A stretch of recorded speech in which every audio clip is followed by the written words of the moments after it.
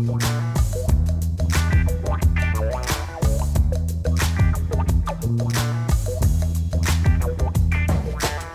you very much, Fan. It's very nice to be here. Thank you, Lighters, for inviting us. Many interesting talks, indeed. I really liked the presentation before because it is very close to what we are doing. So I'm Stavros. I'm the technical officer of AgroApps, and I'm going to present you our plans to utilize blockchain technology for the agricultural insurance sector, but also how we plan to integrate it in our wider farm information system. So AgroApps is a newly founded company. We are only 3 years old. We are based in Thessaloniki, that's in the northern part of Greece, and our team is mainly software engineers and agronomists working to provide value-added services in the agricultural domain. We are using Earth observation data. I don't know who is familiar with that, but Earth observation is actually the images taken from some point in the sky or from a satellite, images of the land, and then we try to extract features or recognize features in the land and understand differentiations based on weather events and extreme weather phenomena. So what we're doing is combine Earth observation data and advanced numerical modeling techniques in order to build a suite of services ranging from digital farming to precision weather, all of those targeted in either farmers or agricultural insurance or even the public authorities. The services that we are producing are weather forecast services, so we cover for short term, 7 days ahead, or seasonal forecasting up to 6 months ahead, near real-time forecasts and climatology, which is actually statistics of the weather for the last 60 years at any place in the globe. We're producing also digital farming solutions, such as farm advisory services, agricultural decision support systems, crop modeling services, etc. And for the last year, we have been working on developing agricultural insurance solutions, which I'm going to touch in a bit. So this is a new project that we are now working on along with Etherisk. Etherisk is actually working on the blockchain technology in this project. Again, we are trying to use Earth observation data in order to support the agricultural insurance companies provide better, more reliable and cost-effective services. Some of the tools here, I'm not going through all of them, I'm just going through the ones that I like. So it's, we have the damage assessment tools that we are preparing for the insurance companies. That's mainly taking pictures before and after an event and having the system trying to understand the changes in the ground and estimate the damage that has been done. This has been requested by cooperatives of ours, insurance companies, in order for them to better prepare the on-site inspections, or in some cases not have the inspections at all. The crop monitoring is more or less tools to ensure that the farmer is following proper practices. The climatology stats is again something that has been requested in order to assist them in defining their underwriting policies and determine about areas that they are going to create new policies about, and we are also using forecasts through machine learning to support that. Smart contracts, of course, we want, upon the verification of an event, we want to allow the contracts to be fulfilled, because apart from the forecast that we're producing, we also have a verification process which can trigger and verify the system that something indeed has happened. Drought monitoring and pesticide alerts help in managed prevention, and the early warning system helps assess the risk and exposure. This is a very high-level diagram. I wanted all of you to get bored. So I'm just going through it very briefly. You see on top it's the data that we use. We first process, we download and process all this data and generate actually our new, let's say, raw data, which has to do with vegetation indices. It's NTVI, it's biomass, it's leaf area index, or some weather parameters, wind, precipitation, evapotranspiration, and agrogeological data regarding soil type or the land use. Using all that information, we further analyze and process, and we create our core products and functions that we as a company use and enrich day by day, project by project, or whenever we get a chance. Using those products, we come to the lowest level, which is the agricultural and agricultural insurance services that we provide.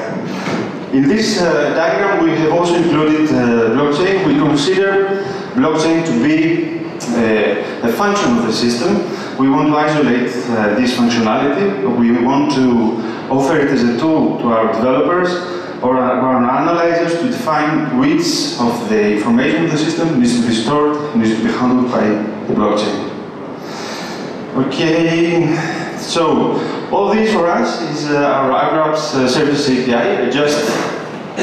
I just compressed everything there, which is something that we actually have done and we are very proud of. It is an internal API that we have created. We try to isolate all the complexity and all the repeating work that our developers are doing in order for us not to reinvent the wheel every time and try to build upon what we have already built.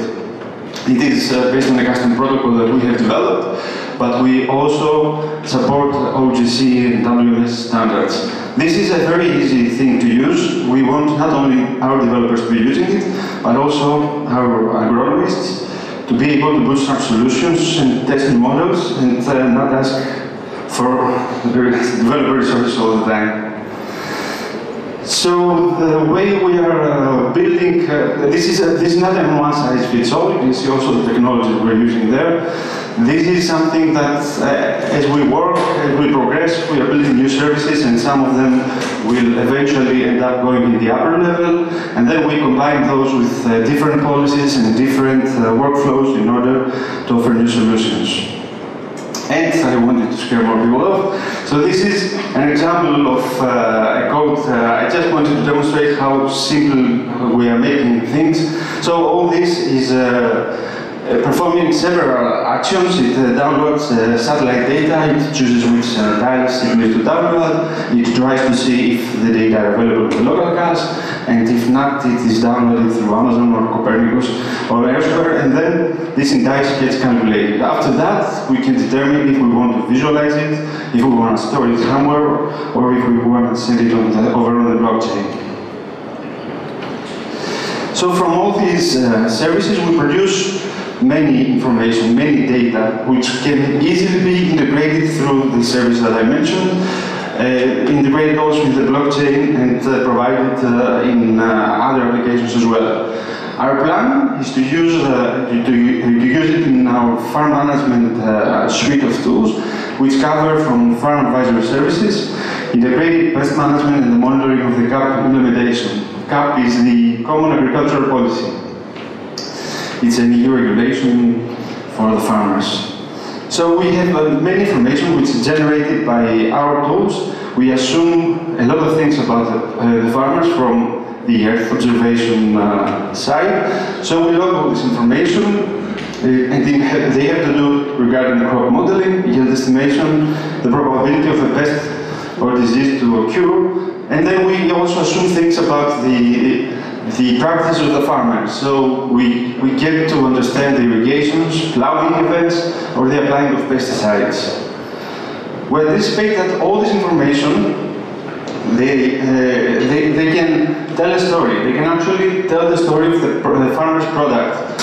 And we can build something like a transparency door to farm practices from the farmer himself, or traceability of food safety for the end consumer, or even try to eliminate waste. So we believe that some of those information could end up in blockchains in order to satisfy the different actors and enhance, of course, trust, security within all the system.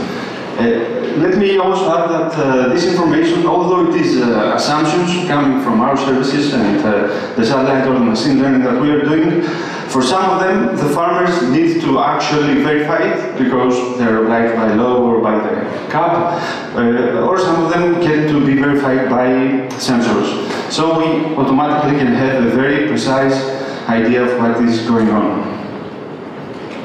That's it. Thank you. That's 10 minutes.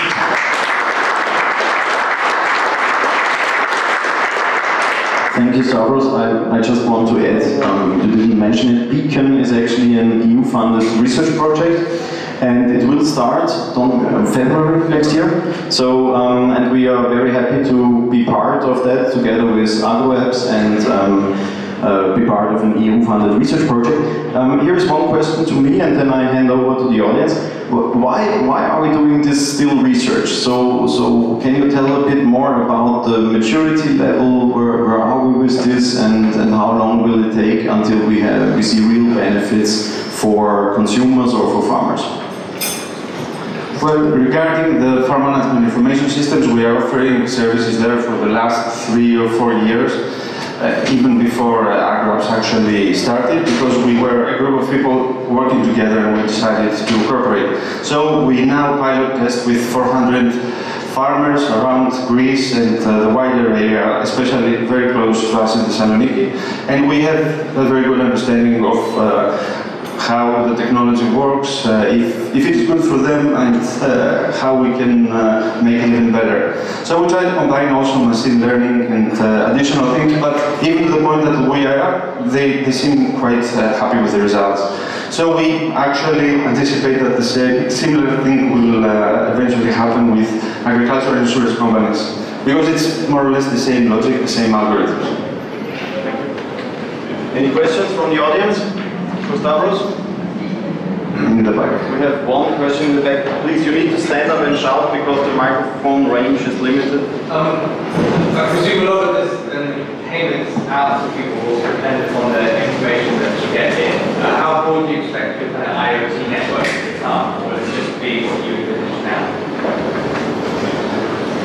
I think so.